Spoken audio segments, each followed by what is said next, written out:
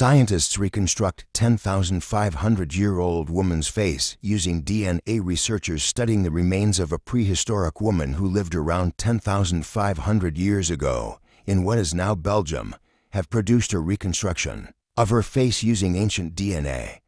A team led by scientists from Ghent University found that the woman would have had blue eyes and slightly lighter skin than most other people from the Mesolithic period in Western Europe who have been analyzed to date, according to a statement from the university on Tuesday.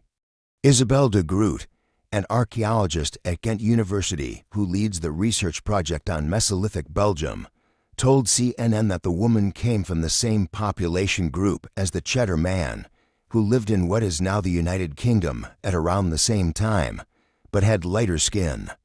The findings challenge previous assumptions that European hunter-gatherers shared the same genetic makeup and demonstrates that there was already considerable variation in skin color among different populations, said De Groote.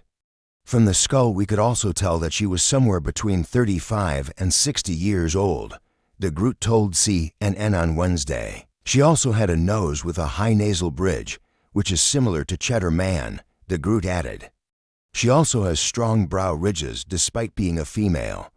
The woman's remains were found in the Margot Cave in Dinant during an archaeological dig in 1988-1989, alongside the bodies of 8 other women, said De Groote.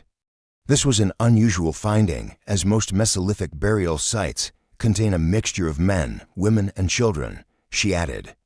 Many of the skeletons were sprinkled with ochre, a practice associated with ritual or symbolic behavior, said De Groote. Most of the bodies were carefully covered with stone fragments, while one individual had cut marks on her skull that were made after her death, she added. Also interesting is that this burial cave was used over a period of several hundreds of years, so that they were places of memory that people would go back to despite their mobile hunter-gatherer lifestyle, said De Groote. These findings point to complex burial customs and raise intriguing questions about the social structure and cultural practices of this early hunter-gatherer community, she added.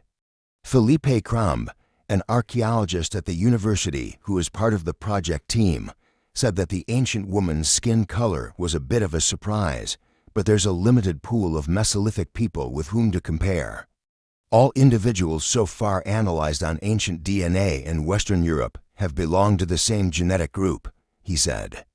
So it's a bit of a surprise, but on the other hand, it is to be expected that in the wide area of Western Europe there's some variability, as there is today. When the remains were recovered, there was no way to conduct research into ancient DNA, said Crumb.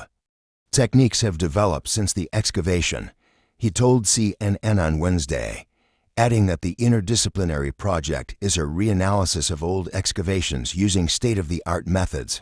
Crumb detailed how quite good quality DNA was taken from the woman's skull, allowing for the creation of a very detailed reconstruction. Her skin color, hair color, and eye color is all based on ancient DNA, while other elements such as her jewelry and tattoos are based on archaeological data obtained from other excavations in the River Meuse basin, which also allowed them to build a picture of her daily life.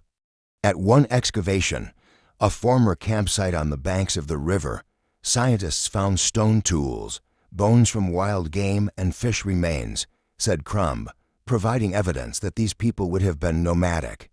They're still moving around because they are entirely dependent on natural resources, wild game, wild plants, fish, he said. So that forced them to move through the landscape and to move their settlements.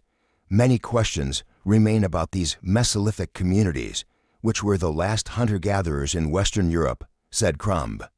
Now the team are analyzing the remains to piece together the relationships between people who were buried together, and also plan to study the extent to which they would have eaten fish, he added.